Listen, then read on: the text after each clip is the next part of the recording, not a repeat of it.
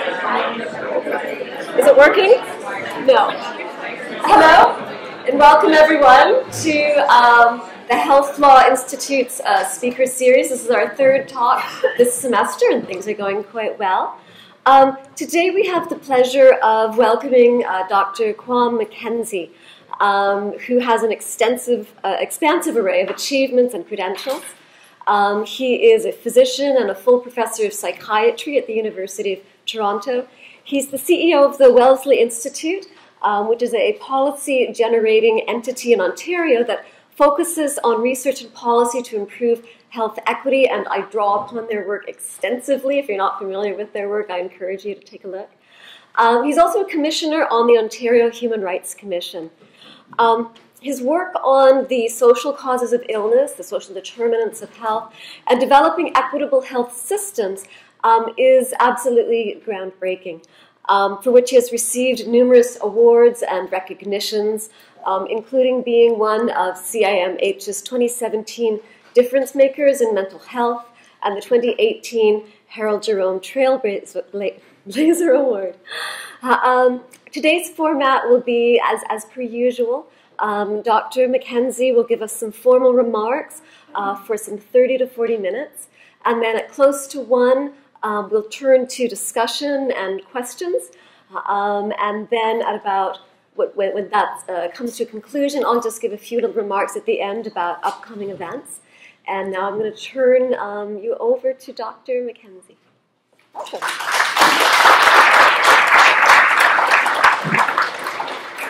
So thank you very much for that introduction.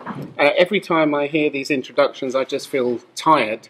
All the things that apparently I've done, but most of them are true. Most of them. Health. Need to start off by thanking you all for making me feel welcome in Halifax. It was great that you were able to bring the rain and the fog and all of the other things that us British people love. It feels just like home being here. So thank you very much. And very much like Halifax in the UK, which apparently always has this weather all the time. Disclaimer to start off with. These are my views. These are not the views of the Ontario government. There was an advisor for the Basic Income Project. It's not the views of the Ontario Basic Income Pilot Project or the Ontario Human Rights Commission. These are my ideas. I need to say that just in case I get anything wrong, which I will.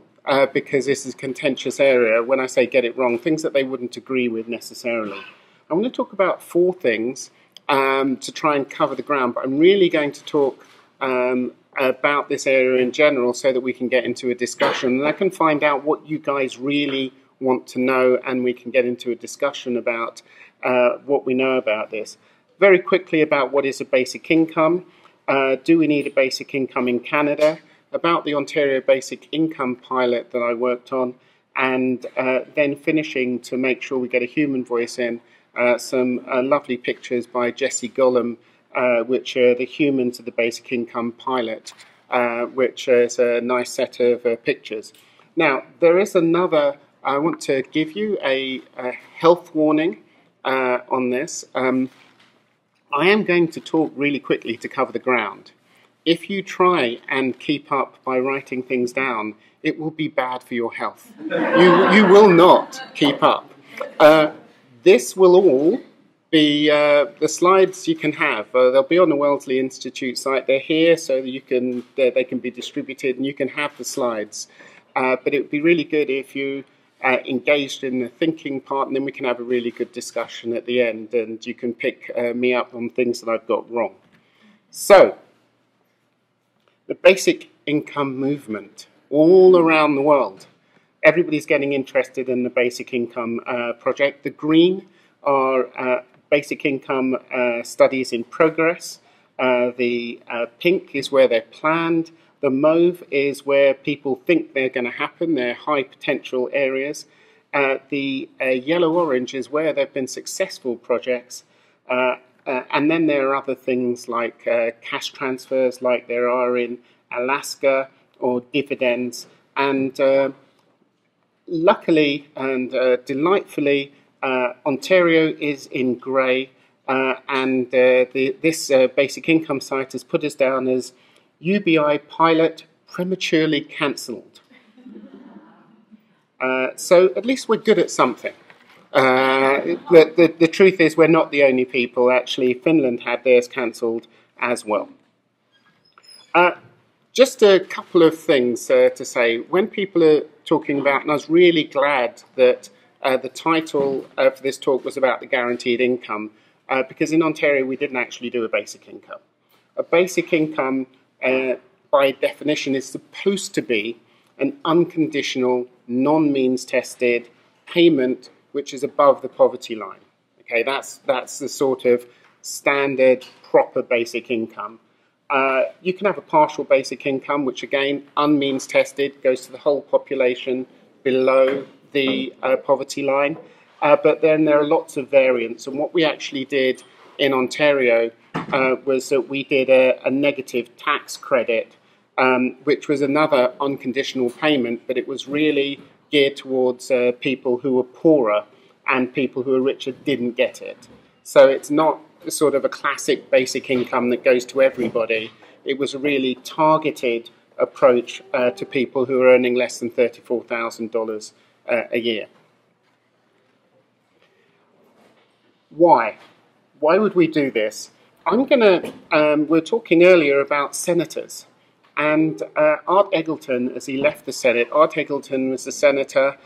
He was the longest running mayor of Toronto, but also was at the federal level and in the federal cabinet. And he, on leaving the Senate, has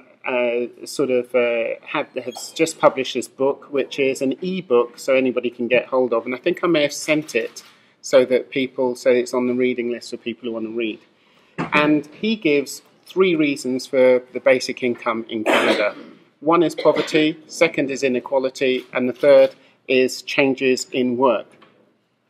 Just to get us all on the same page from poverty, this is a sort of very straightforward graph that you can't read unless you've been to the opticians very recently, which just shows the levels of poverty in a number of countries, 20, 30 countries, who are sort of high to middle income. And in red, we've got Canada's rate of poverty. The higher you are on the list, obviously, the higher the level of poverty. And Canada, though we're sort of a G8 country, we have quite high poverty levels. We have higher poverty levels than Korea, Italy, Australia, Portugal, Poland, United Kingdom, New Zealand, Hungary, Switzerland, Belgium, Germany, Sweden, Slovenia, Ireland, and so it goes on. We've actually got relatively high poverty. And our child poverty is higher than our seniors' poverty. So we've got quite high poverty. Just to give you an idea for the room about... so if I stand here, you can't see, can you? You're having to look around me. But it's also on that, so for people who need to see around me. Nova Scotia, about 17.5% of the population is in poverty. Child poverty, very similar to the poverty levels for the whole of the population, at about 17%, puts us here at about 3rd or 4th highest poverty rates in Canada. And people are interested in poverty because poverty increases the rate of crime. High levels of poverty are linked to poorer development of children. Economies actually struggle when there are high poverty rates. And so poverty is a significant drag on the economy. Actually, it costs the Canadian economy about $38 billion a year, poverty. That's the cost of poverty. There are ethical considerations and health. Poverty is linked to poorer health, increased rates of mental health problems, physical health problems, use of health services, you name it, poverty increases the rate of health problems. Then there are legal, constitutional, and human rights issues linked to poverty. One of the things that people sometimes neglect is the political alienation that's linked to high rates of poverty and the psychological harm. And so just in general, poverty is a social cancer. Higher rates of poverty get almost everywhere in society and tear it apart. So if I were Donald Trump, I would say poverty, bad. Okay? Very simple. Okay? Sorry, if I were Donald Trump, really. Anyway. Sorry? I'm not sure I wished it. It just, you know, when you're nervous and you're talking, these things come out. Anyway, inequality. Inequality is a growing problem in Canada. What you can see on this graph is the plotting of the Gini coefficient from 1975 to 2015. And the Gini coefficient is a measure of income inequality. A low Gini coefficient means that there's less inequality. A high Gini coefficient, and it goes up to 1, means that there is greater inequality. And so it's a measure of income inequality. There's quite a lot of research that shows that the health impacts of inequality start to accrue after the Gini coefficient gets to about 0.3. So 0.3, and that's one of the reasons we're plotting 0.3 here. That's about your place. You want to be less than 0.3 if you want to have no health impacts of inequality. The blue line is the market income, the amount of money that people are earning. And the red is that the income after taxes and transfers have been taken into consideration. And so you can have a Gini coefficient that's based on after tax or before tax. And all this graph is showing is that between 1975 and 2015, there's been increased inequality, whether you look at it before tax or after tax. But the other thing that it shows is that up to about 1994, 1995, the tax impacts on inequality were much more significant. They were pulling the Gini coefficient down to underneath 3. But from 1995 onwards, that tax buffering has been progressively taken away. And so in real terms, the Gini coefficient has been going up. Now, you have to take that with a pinch of salt. One of the things that has happened since 1995 is that the reporting of income by the poor has stayed pretty much the same. And the reporting of the income by rich has changed significantly. The use of tax shelters and tax havens have increased, and so consequently we actually have a much poorer idea of how much people are actually earning. And so at the top levels, some people are only really reporting about a third of their income. So this Gini coefficient is a huge underestimate of income inequality at the moment because people are hiding money. And the richer you are, the better you are at hiding money. Changing nature of work is the other argument for a basic income. Some people say it was great between 1945 and 1980. I'm not so sure, really. I don't think it's ever been that great from a race relations perspective from 1945 to 1980. But it was from a worker's perspective. Unemployment was low. Good supply of permanent jobs.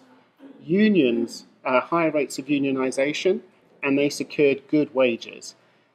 Good benefits packages, pensions, and then on top of that there are loads of legislative changes, human rights legislations, employment insurance, public health changes and workplace health regulations, which meant that it was actually pretty good to be a worker between 1945 and 1980. Well, really 1960 to 1980 was a real golden age.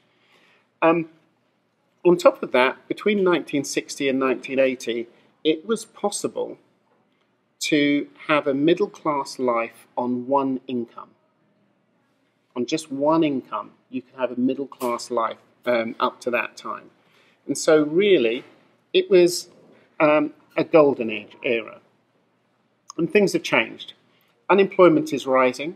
Has anybody heard the phrase superstar companies? Yeah? Now, a superstar company, from an economic perspective, is a company with very few people working there, but very, very high profits.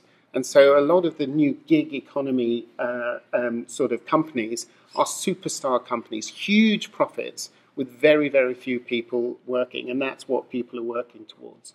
More precarious work, unionization has dropped. For everybody who's in the public service, unionization's gone up. But for people outside the public service, unionisation has dropped precipitously over that period of time. Only 40% of people have pensions, and just to give you an idea of the social changes which we don't always see, in 1976, if you were unemployed, 90% of people who are unemployed got income assistance. Now in 2016, if you're unemployed, you have a 50-50 chance of getting income assistance. And these are the things that you don't see at the bottom end. But there are significant changes, not only to the rates of poverty, but to low-paid people. And then, of course, as you all know, the greater share of the economic growth is going to people who own companies rather than to workers. So before 1980, if your company made a 10% profit, about 8% was going to be distributed to the workers. If you move that forward to about now, about half of that is going to the workers. And if you're a low-paid worker, none of it is going to you. So that half is actually going to high-paid workers. And so there's a gap, an increasing gap between rich and poor. And in Ontario, they talk about an hourglass economy. Have you heard this phrase? The hourglass economy is you get more people at the top, the middle class is completely hollowed out, and then you have more people at the bottom. And that's how the shape of the economy is changing in Ontario. It's also changing if you're in work. This is from a study which is of people who are employed. And when they looked at people who are employed in Ontario, 70% of people were in full-time employment. But only 50% of those people who were in full-time employment had what's known as the standard employment relationship. And this is this concept where you're in a permanent job with one employer that you can reasonably expect to still be employed over the next year, and you have a benefits package. So that's used to be the standard employment relationship, and that is now not the standard employment relationship. And if you are one of the workers who is in a more precarious work, you're more likely to have your hours changed, you're less likely to have benefits, and your pay is likely to change over time. Unfortunately, I like the phrase, the sharing the scraps economy, because it is actually more indicative of what the sharing economy is. The sharing economy isn't really, in fact, I can't remember, if I said to my brother, let's share this, only you pay me, yeah, I think he'd say that's not really sharing, okay? I think I'd say, well, how do you get sharing out of that? But that's really what the sharing economy is. Sharing economy is not sharing at all. Not only is it not sharing, it's got 2 or 3 purposes. One purpose is to allow people to sell things they have, or sell, whether it's an extra room they have, or the fact that they've got a car and they can drive people about. The other thing is it allows big business to monetize your stuff. Because they never really previously got any money from your spare room, but now they get money from your spare room. And if you can do that all over the world, there are millions and millions and millions of spare rooms that were just sitting there, not bringing any money into an app provider, but now they're making money out of it. But one of the other things that it does is it internationalizes an ability to circumvent employee protections. And so it produces a huge unprotected workforce that allows big business to make money. And so as a way of undermining employee standards, it's a great tool and makes it sound like, having followed the saying, if I were Donald Trump, and then saying undermining employment standards is a good thing. I think I'm going in the wrong direction here. Last, 47%, and this is the AI, of US jobs are susceptible to automation. Now, it's not saying they will be automated, but they are susceptible for automation. And so we've hit this, what some people could say is a perfect storm. Increased poverty, increased inequality, less secure work, increasing unemployment, less tax buffering from poverty, a smaller safety net, few pensions and fewer benefits, and the likelihood of significant retraining. Has somebody got? Is that an actual train? Is this your? Yeah. As ringtones go, that's not the most embarrassing I've seen. Anyway, here's one way of thinking about it. And this is what it feels like in Toronto. And I'll carry on with this sort of storm analogy you'll see. Most people in Toronto and Ontario, it feels like, are on sort of a luxury cruise, loads of entertainment, all the food they want, just basically having a good time. But there's a significant proportion of the population, maybe a third of the population, who are actually in the sea, and they're treading water. Okay? And if they stop treading water, they drown. If they continue to tread water, they will die younger because of the energy they use up. And if a big wave comes over, they're gone. And that's what's happening. And the idea of a basic income was simply to put a platform under them and keep their head above water. That's all it was. It wasn't even to get them on the ship. The ship's going off into the distance, but it was just to make sure that the impacts of poverty and inequality didn't lead to premature death. That's the only thing that it was really trying to do from a health perspective, from a social perspective, apart from it just being the right thing to do in a high-income country. It also has a huge number of economic and social benefits that you might imagine. And that's why it's not new. They had this worry in the 60s. In the 60s, when they were reforming work, when there was higher unionization, they were still worried that there were too many people who were poor. And just in North America in the 60s, between 68 and 75, there were 5 basic income studies, 4 in the USA, 1 in Canada. The Canada was the MINCOM study, and that was a negative tax relief study again. There are about 10,000 people in these studies over that time. 4 of them were randomized controlled trials, and 1 of them was a saturation site, which was a Canadian. And just some of the worries that people have in basic income is that if you give people money, they'll stop working and they'll just get lazy.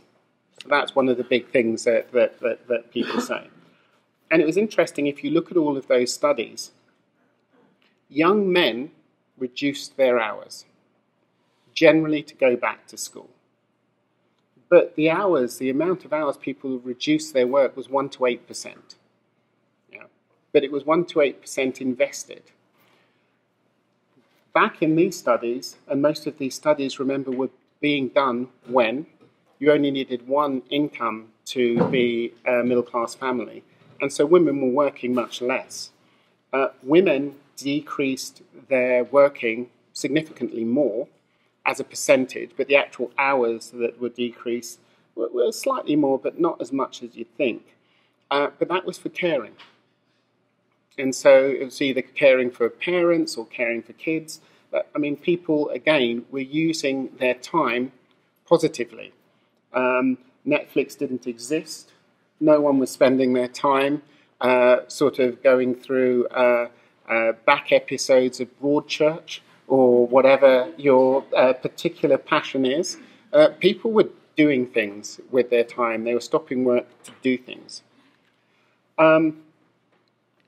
And stopping work or decreasing work and decreasing the tension in households due to these basic income seemed to improve the education of children in every study, whether it's through test scores or through high school completion. It made a difference. And the study in Manitoba showed increased health, decreased hospital admissions, decreased accidents, decreased visits to family doctor, and decreased visits to mental health professionals. So all in all, back to my Donald Trump, basic income, good. Okay, so what were we doing in Ontario? So Ontario, 2016, Liberal government decided that it was worth having a look at the basic income.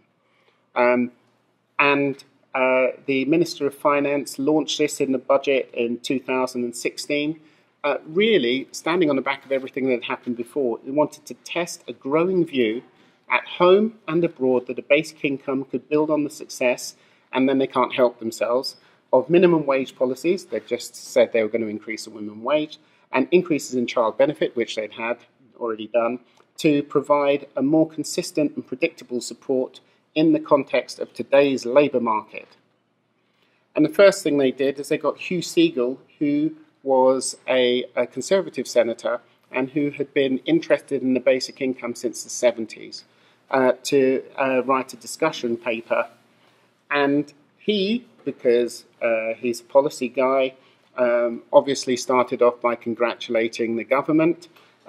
Progress on old age security, child poverty decreasing, though it hasn't that much, free student tuition and stuff, everything's going good, but we haven't been able to change the rate of poverty from about 16%. So we need to do something different. And what different could be a basic income. And the basic income, he said, needs to do some things. We've got this horribly bureaucratic welfare program that could change. It's not nimble for people to come in and out of work. And it undermines people's dignity. It's off-putting, it's discouraging. You have to keep on showing that you're poor or you can't work in order to continue to get the money. And those who've built up savings get penalised. On top of that, there are millions and millions of dollars in Ontario which are spent on policing poverty, to making sure you're really poor, and therefore you deserve to get the money. We're saying the basic income could help by refocusing things. We could think about protection of human dignity, and rather than just thinking of efficiency, we could think about supporting families and therefore improving child development. And we could think about the fact that currently we do a huge amount of tax reducing and tax transfers, but they only go to people who've got RRSPs or TFSAs. And maybe we could give it to people who haven't got those, haven't got their own safety net. Maybe we could give tax transfers to people in poverty to bring them out of poverty, rather than to people who are rich to keep them rich.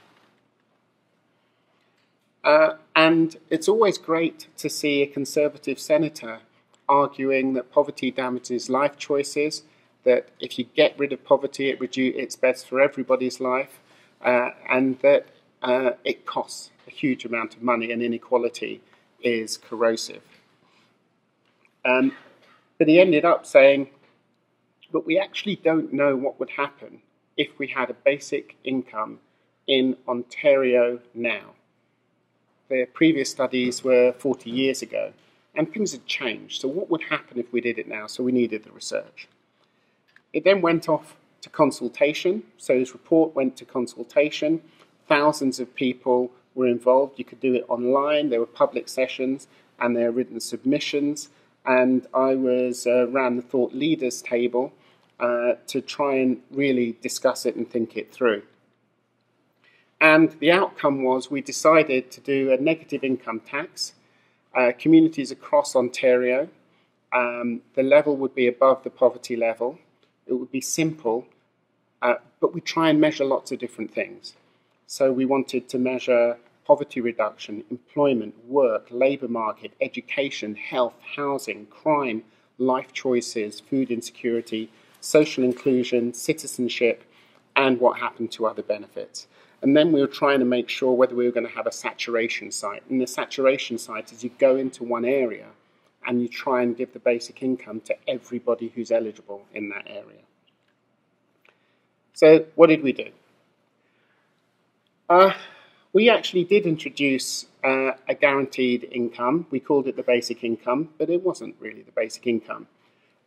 It increased, and the aim was to increase the stability of people's lives and reduce economic anxiety.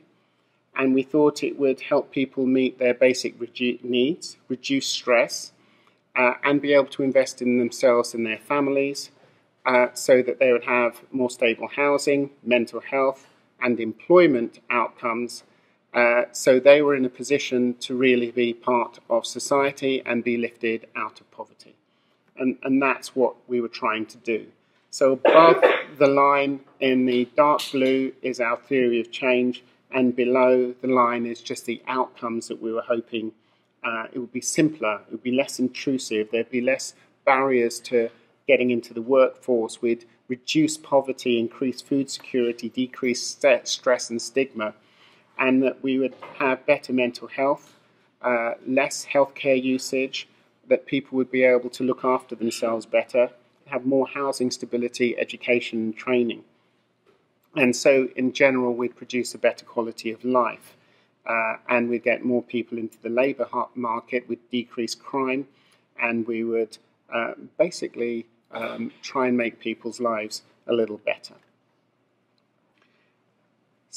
The level was simple, 19,000 for a single individual, which was 75% of the low income cutoff instead of 50. That if you then went to work, for every dollar you earned, we took half of it, but you could carry on making money with and not hit your tax until you hit 34,000, 32 to 34,000, depends how it works. If you were disabled, you'd get a disability supplement of $500 a month. If you had drug benefits and dental benefits, you would keep them. They would not be taken away. And if you had child benefit, it wouldn't be taken away either. That you'd be eligible if you were 18 to 65 and you'd lived in your area for more than 12 months. And you would be able to opt in or opt out as you liked. And we were hoping for 4,000 people to be in pay and 2,000 controls. And just to move to the sites, we had one site which was in Thunder Bay, which was in further north in Ontario, and that was going to be 1,000 people in the study and 1,000 controls. And then we needed 1,000 people in Hamilton and Brantford, again 1,000 people taken in who were being paid, 1,000 people in controls. And then we had a saturation site, which was Lindsay. And Lindsay's a semi-rural town of about 20,000 people. And there were about 2,500, maybe more like 2,200 people who were earning less than $32,000. And we were aiming to get about 90% of them into the study, which if any of you have tried to do big population studies, you'd know was crazy. Totally crazy to go to somewhere and say, we're just going to get everybody who's eligible into this study. So we did that. Actually, we launched in the summer of 2017. We did get 6,000 people plus in pay, I think 6,200, something like that. We did get about 80% of the people in Lindsay into the basic income, who were eligible into the basic income pilot study. And everybody came round to my house. We popped we popped the cork. Everybody was really happy, and we were flying. Because at that time we were completely clear that all parties had been spoken to, and all parties, NDP, Liberal and Conservative, all agreed that they were never going to shut down this project, and this project would continue for the full 3 years. So as you know, in September 2018, the project was cancelled. And currently there's a judicial review about whether it's a lawful decision. And there's a class action lawsuit being taken by the people from Lindsay, and I think also from people from Hamilton. And you can imagine if you are in somewhere like Lindsay, where just about everybody who's a low wage is in a study which increases their wages and increases their flexibility and ability to do things. It changes the whole town. And if you just take that away, that causes chaos. That's a real problem. And that's what happened. At the moment, the decision is that it ends on March 2019, but no data is now being collected. The data sets have been sent back to the government, and there's no plans to use the data.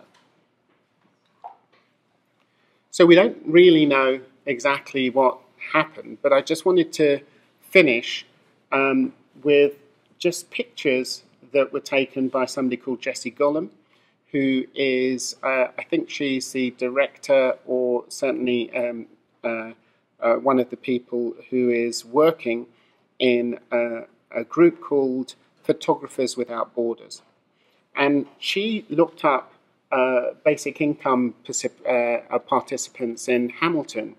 And I'm just going to go through 10 pictures that she's taken, which are from 10 different participants, where they've written what they experienced. And I'll read it just in case it's difficult to read for some people. Basic income helped me to move into safer and clean housing, as well as finally to be able to buy Christmas and birthday presents for my children. Basic income alleviated my stress when my income wasn't enough to each month. I'm precariously employed, I'm a full-time student, and beginning manual therapist in my community. Basic income was helping me as a single parent to recover and rebuild myself as a professional artisan after a business closure, a serious injury with no unemployment assistance benefits, low wage employment. It was my last lifeline of hope, security for a better future, hope and security for a better future. When I was on the basic income, I had enough money to buy groceries and still have money left over. I didn't have enough money to survive on when I was on the Ontario Disability Security Support Payment, is it? Program, thank you. It's good that people here know these better than me. Yeah, no, it is good. It is good. I just wanted to have enough money to afford food and have extra to save. Universal basic income has helped me to become an active volunteer, artist, and entrepreneur. It can do the same for you. Universal basic income, among many other benefits, has provided me with the chance to get to work from Hamilton to Ontario and and look for more work in Toronto, developing my business. Universal basic income has made it possible to afford a means of transportation, to eat, and to be able to study as a full-time student. Currently, I have 30 hours a week of unpaid placement. I'm a student and trying to work part-time around that schedule. Before the universal basic income, I couldn't afford to travel to school, stroke placement or work, as there's no planned public transportation in my area. The universal basic income has alleviated stress from my busy life. Please save the universal basic income. The basic income was assisting me to become financially stable, obtain an apartment, and move out of this motel room and cook. I was well on my way to finding an apartment where I could find a sense of peace. Then Doug Ford's PC cancelled basic income, glad not to be locked into a lease. Took vocation for the first time in years next summer. Who knows? I pay my taxes too. Basic income gave me the first opportunity in my 25 years of survival to be able to lift myself out of poverty. Universal basic income helped me to catch up on pills. Not live paycheck to paycheck and get my husband into recovery. It has also helped me pay for yearly shots for my animals and their ongoing health care. Basic income helps me stay healthy with good food. I am ill. The universal basic income has made it possible for me to return to school for social work so I can give back to my community. Sometimes I just wanted to end there because sometimes when we're in policy and we're talking with big numbers and sort of big theories, we forget that these are real people, not statistics. And so just wanted to end on the voices of some real people who went through what we thought was an experiment would change their lives, and it looks like it did for a bit, but when it's cancelled, that clearly leads to devastation. And there are many more pictures, and you can go on looking at what changes were made so that we sort of know that we were doing some good, or we think we were doing some good. But it's changed. And if you did want to see more, just put in Google Humans of the Basic Income and Jesse Gollum's pictures will come up. So I think I'll stop there. I can talk more about the health impacts. I can talk more about the social impacts. But I wanted to spend this time giving a broad brush of what we did and why we did it, and start a conversation about why it was needed. And then sort of move into the conversation where if you have more detailed questions or things that have been missed, I'd be happy to try and help. So thank you very much.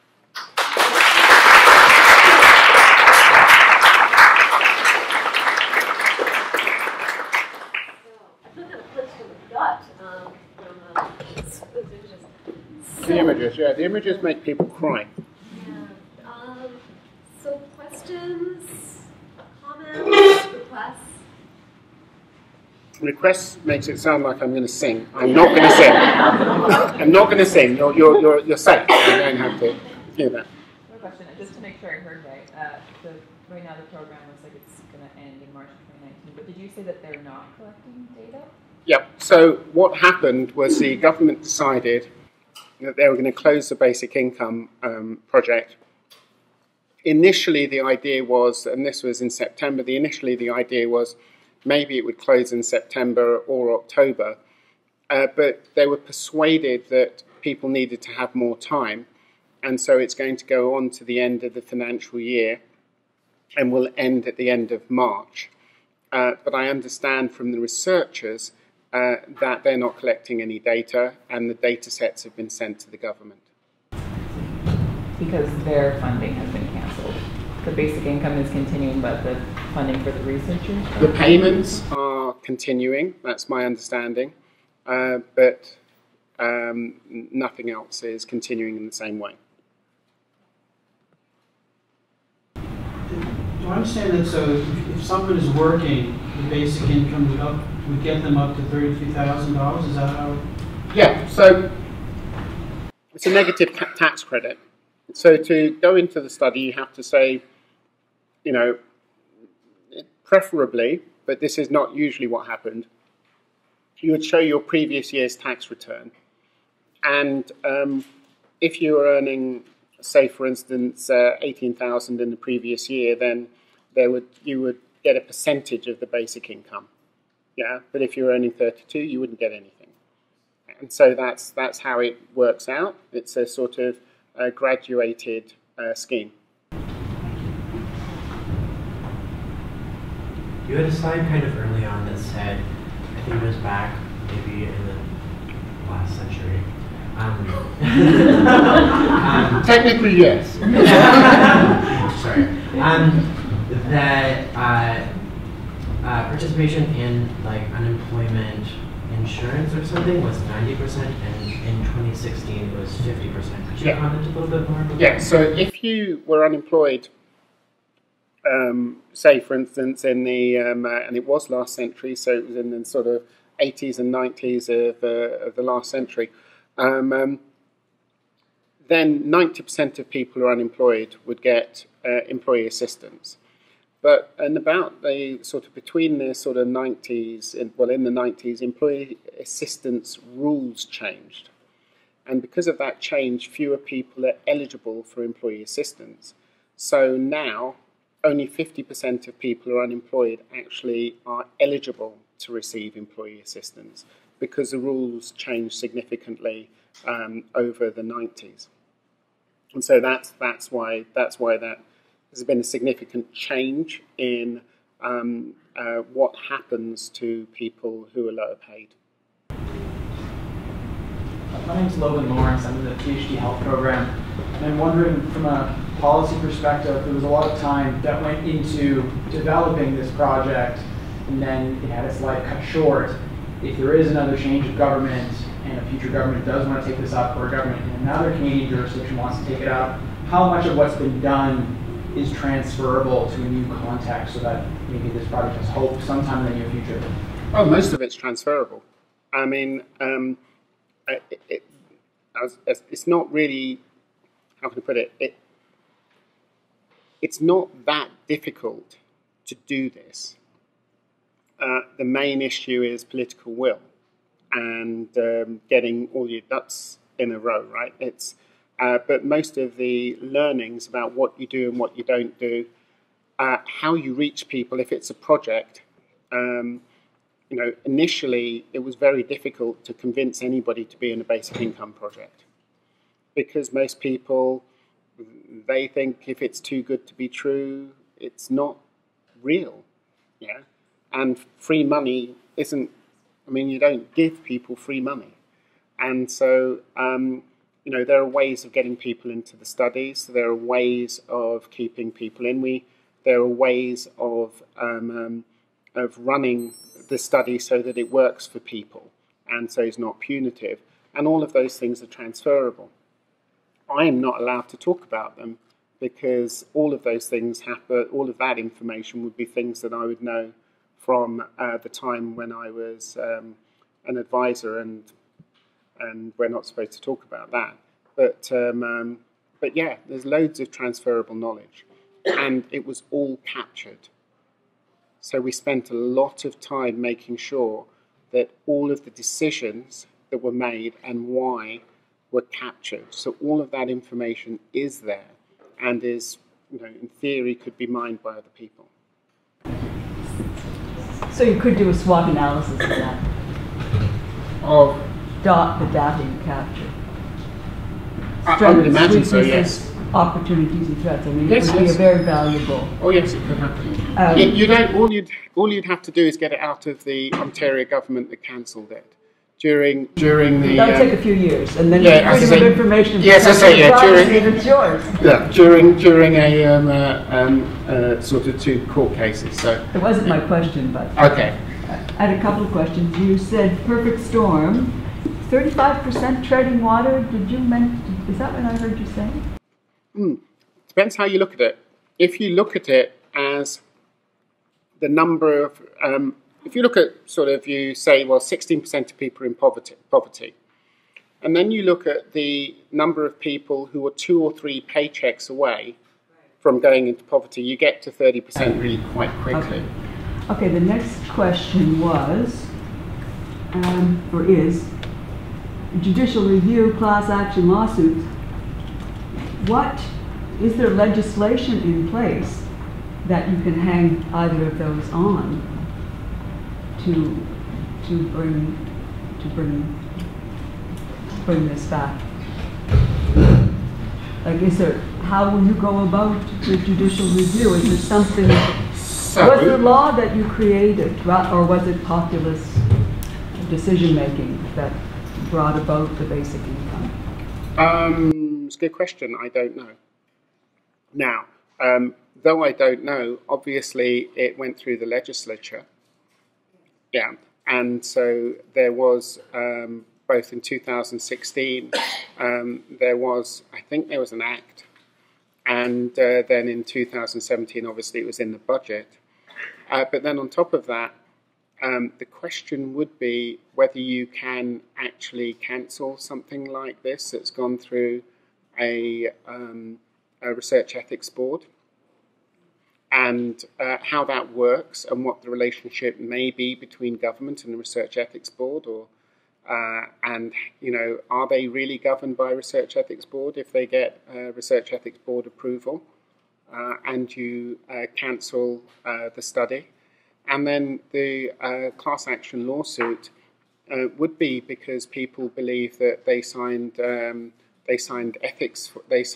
consent forms which said that they'd get 2 or 3 years of money, and then it was cut short. So they would argue probably that they had a deal and a contract with the government, and that's been broken. And so I think those are the areas that people are contesting at the moment, but you would have to speak to the government lawyers on that. And no, I'm not a lawyer. Right. Sorry. Yeah. Thank you. And then Thanks. That was wonderful. So I'm thinking about this from the point of view of when do we know enough to act to make a policy decision? You mentioned that when the pilot was coming about, what we knew was somewhat dated, and so things have changed, which you sort of illustrated in many ways. Therefore, the need to do a study again. But in light of what happened politically, I'm wondering whether you're thinking back on that as a mistake, or whether you'd entertain that as an idea. As in, we don't need more research to know that we should act. We don't know that it's going to work, but the inequality is plain. And so there's a set of policy reasons, whether it's from a point of view of justice or whatever, that suggest we should act and see what happens in real time, but we don't need to do the study first. Yeah, no. So to approach it differently, so you're talking about strategy matter. The difference between the real world and the political world. Yeah. So the real world is that it is plain as day that if you've got a whole bunch of people underneath the poverty level and you take them above the poverty level, that's probably good for their health, right? No brainer. But you have to do it, and you have to pay for it. And if you're going to pay for it, you're going to have to take the money from somewhere. So if we were going to say for Canada, the feds decided, they did a paper last year which came out and said that if there was a basic income on the Ontario model for the whole of Canada, that would cost the feds probably about $75 billion. Okay? So where would you get $75 billion? Well, TFSAs, RRSPs, and other tax transfers, that's $120 billion, right? So you're likely to start looking at that, which means that you're going to have possibly an issue with the electorate.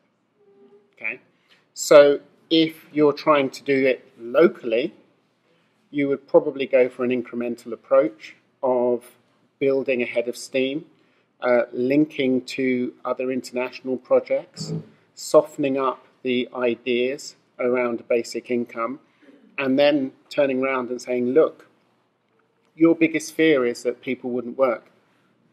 People not only worked, they improved. Your biggest fear is this would be incredibly expensive. It didn't happen. Your biggest fear is everybody would spend it on pot. That didn't happen, right? And you'd need politically probably to do that in order to get to the next stage, unless you were very early in your term. Yeah, if you were doing it in the first year of your term, you've got 3 or 4 years to deal with the fallout. But if you're doing it towards the end of your term, right, it's a problem. So they believed politically they wanted to do it, and they wanted to start small and then move on. You or I would have just said do it, probably. Yeah. Does that answer your question? Yeah. So this person in the blue sweater, and then the woman with the white turtle. Who's the person? Oh, hey. Hi. How are you? And I was at the legislature in the last city in Nova Scotia here. And since you all live, you're all students and you live here, you can vote next time. But anyways, and so I'm not, this is something I'll have to find out. I didn't know I was coming here until I saw the notice of it half an hour before I hopped on the bus. So I didn't get the background information of the date that the legislature last sat. But it's, I had pretty much unanimous consent to do a study of, what basic income would be in Nova Scotia, and so I gotta go, and you can watch the Nova Scotia legislature on your computer, and so you can actually physically see these people. And the one guy that mumbled something under his breath, I actually saw him later and asked him, "What did you say?" Of course, he couldn't remember. But like there is hope in Nova Scotia for this, and our Halifax member of Parliament, Amy Fillmore, we're needling and working on it. So it's a matter of political will, but they don't do things that you don't ask for. And so, as great as it is to understand all this, if we don't daily, needle these people, nothing's going to change. Yeah, and I think all over the world, people are saying that things have to change because of the trends that there are in everywhere. So I'm not surprised Nova Scotia is interested, but also because the titans of industry are all saying the same thing, which is we need a basic income pilot.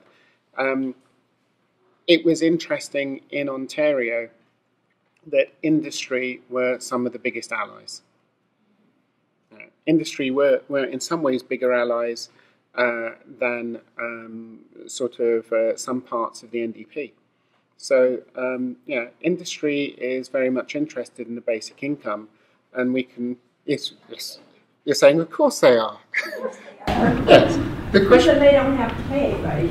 Well, that's a separate issue. There's a question about whether they would pay. Yeah, and they have all these sorts of things. There's this idea of a robot tax. Have you come across that? Yeah, and there are loads of other ideas about what you do with automation, because in the end, people do have to live. And there needs to be enough money to allow the system to work. So you can't really get 45% unemployment without things going drastically wrong. So you have to think of how it's going to work. Yes, just a point of clarification, I didn't catch, back on that slide where you're talking about scraps, you were talking about people using their cars and their homes to earn a bit of extra income. I think you said that enriched the big business, and I didn't follow how that Okay, so if you are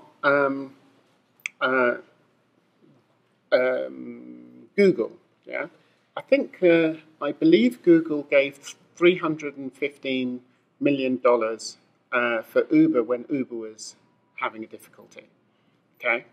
And you'd say, well, why would they do that? Yeah. And one of the reasons they would do it is because you're always looking for things to monetize that you haven't been able to monetize. And the idea of being able to monetize people's spare time, which is what happens in Uber, they just take 15% of it, is an amazing opportunity for business. And so similarly with not just the ride sharing, but I keep on forgetting. Sorry? Airbnb and things like that. That is a way of producing money for bigger business where it never used to exist. And not just in one country, all over the world. And then you can decrease your regulations. So one of the things that happened in Ontario was that Uber said it was impractical for Uber drivers to have to take a driving safety test. It's just impossible. And the legislature caved on that. Then the taxi drivers said, well, just a second, if they're not taking a safety test, we're not taking a safety test.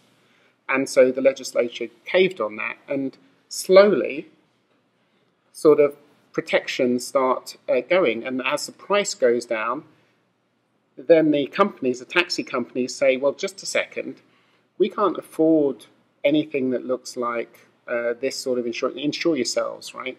We can't afford, to pay you benefits. I mean, that's your problem.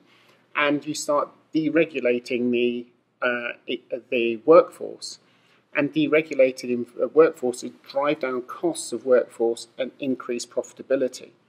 And so it's all, anything you can do to get an extra margin on the profitability increases your profits. And that's sort of where things are going.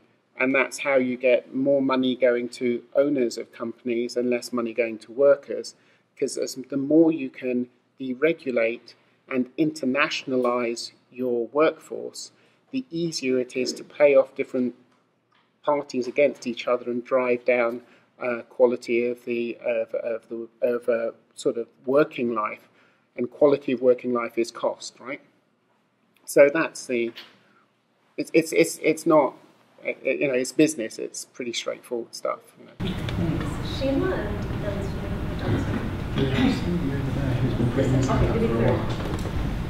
Where's she? Thanks a lot. Oh, sure. Yes, of course. Yeah, that was such an important talk. And I was especially maybe left with that metaphor that you gave us of the luxury cruise, or the folks moving on with the rest of treading water. It was really a neat way of thinking about it. One of the things that you brought up just a minute ago in your comments that gives me hope for the basic income is the kind of the aligning of interests among folks who identify as conservatives. So Hugh Siegel on the one side and Kim Pate, another senator on the other side, both advocating for a basic income. But it also gives me some reason, as someone else just suggested, to be a little bit suspicious or concerned. And so I wonder if you might develop a little bit your analysis of sort of why it is the titans of industry, as you called them, some of them have come out in support. And then second, I guess, are there approaches to the basic income or sort of models, some of which are sort of more responsive to income inequality than others, or is that not the right sort of question? Thanks. Okay, so I'm a psychiatrist, so I can tell you the paranoid position would be that the titans of industry are interested in this because that means that they don't have to pay their workforce reasonable amounts of money, and that they can do much more sort of precarious part-time work, and they don't have that on their conscience because society in general looks after, and that's fine, and they can just carry on making their money. But just because you're paranoid, it doesn't mean you're wrong. It could be that, and you know, yeah, I mean, industry is there, and they try and make money. One way of making money is the short-term sort of balancing the amount of money you make to your costs. That's one way of doing it. Another way is to take a much more long-term view about making sure that there's stability in either a market or an area so you can grind out costs over a period of time. And there are going to be people in industry who are interested in cost reduction and pay reduction, and then there are going to be others who say, yeah, but if that leads to a revolution, this is a bad thing, right?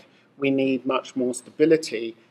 Then there are other people who will say, but if everybody has enough money, then we have you know, people who are going to buy things. And if only a few people have enough money, eventually we're not going to be able to make enough money out of them. Yeah, because richer people save more than they spend, and poorer people spend everything they have. Okay, and so it's actually easier to make money if you can lift everybody up to a certain level. You can be stable over a period of time, and you can make your money. So I think there are going to be people in business who are sort of type 1 people. They're not caring about society at all. They just want to make money and get out of there. And there are going to be other people who say this doesn't work in the long term. And it works badly in the long term.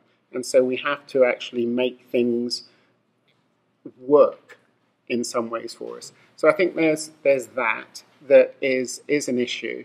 But part of that issue is in how you pay for it.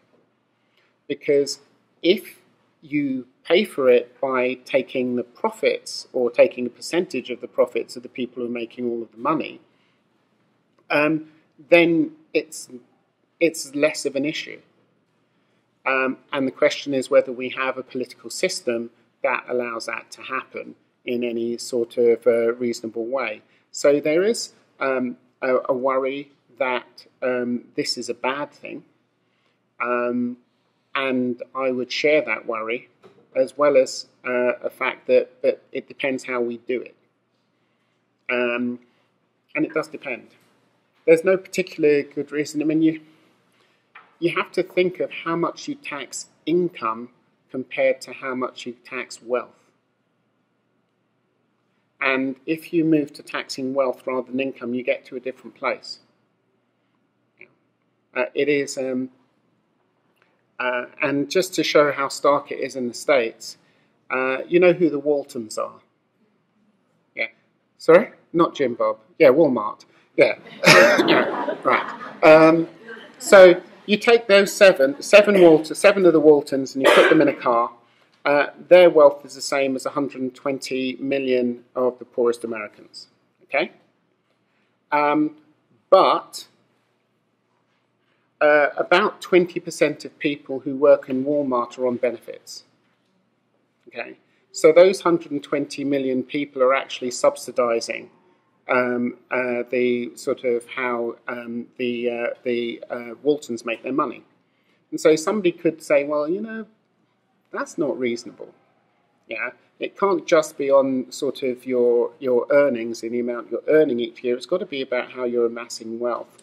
Because this doesn't make any sense, right? And what are you doing with that money anyway? It's not helping the economy. And some people might say that that is a way of thinking about how you fund the basic income.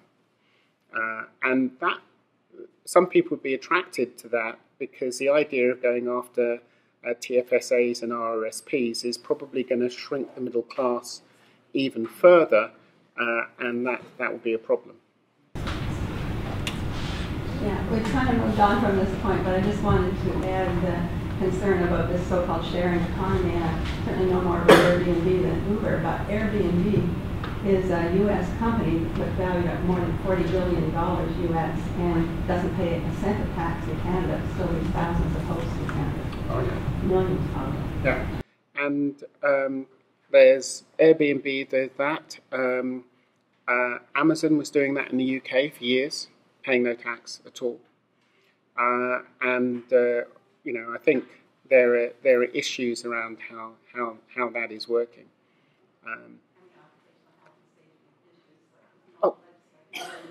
Airbnb were taken to court because, or somebody tried to take Airbnb to court because if you look at the same accommodation owned by somebody who's African American and somebody who is white American in New York, there's a differential price, a significant differential price, probably 50%.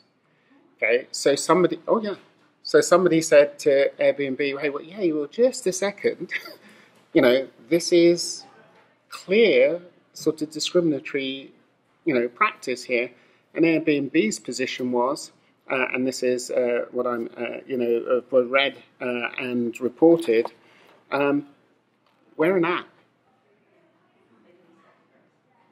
Yeah, we're just an app. It's nothing to do with us. We're just an app. Still on the brochure, and then Dean, and that might be our last question after. Hey, you touched on it briefly earlier, but as a way to pay for it, like taking the tax transfers away from RSPs and TFSAs, how do you sell the idea of universal basic income to, say, a suburbanite in Toronto? Like, how do you change, like, what the ethical stand is for society from electing another board to getting them to accept that universal basic income is actually better for them and their children than the status quo today? I think that's a good question. And do you have any other good questions? Because I can't answer that one. I really can't answer that one. There are a few assumptions. I didn't say you had to. I was just saying that that's where people might look. They might look at TFSAs. They may look at RRSPs. And the reason why we moved on to looking at wealth rather than anything else was there are other ways of doing it. So I think people would have to try and work out how to do that. But I mean, really, sort of, if you do the math, they say about $75 billion it would cost. Poverty costs $38 billion. Okay, so if you're actually raising people out of poverty, the differential doesn't come to the 70, the differential comes more like 40. And then the question is, where can you find $40 billion? And I would argue that between provinces and the feds, $40 billion a year in order to improve health is not a problem. And that if it does produce the economic improvements that it could, the thing could pay for itself. So it may be that you don't need to sort of go to TFSAs and RRSPs. It's just where people will often look at when they say, hey, well, look, these people are getting tax benefits already, these people aren't, why don't we swap them around? I think there are other ways of doing it. I was more trying to ask, like, how do you change somebody's mind from... I know, I didn't answer that, okay. Because I don't know. You really can, that's how you do it. Actually, that's a good segue. I was thinking of the comment you made about the $38 million cost. And I was just wondering, the data that was going to be collected, to what extent would it help quantify where those savings would be in other social programs, whether it's health, under. Yeah, the data that was collected would have looked at efficiencies of actually giving out benefits, because half the people in the study were people who were on benefits and half were not. And so there would be enough data to be looking at the cost of benefits. Then, yes, for the saturation site, the economic benefits were going to be measured compared to other similar towns, so similar to Lindsay.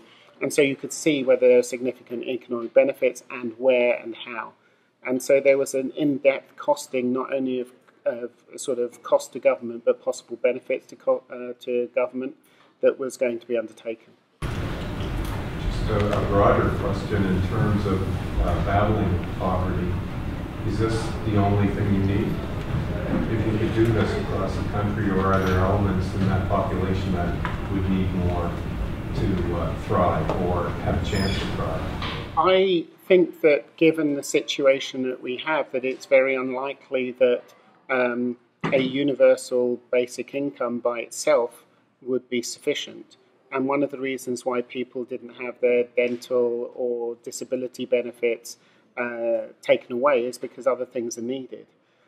It's not clear that a universal basic income would allow you not to look at historical inequities that have led to intergenerational problems. It wouldn't necessarily wipe out racism. I say necessarily, it wouldn't actually wipe out racism.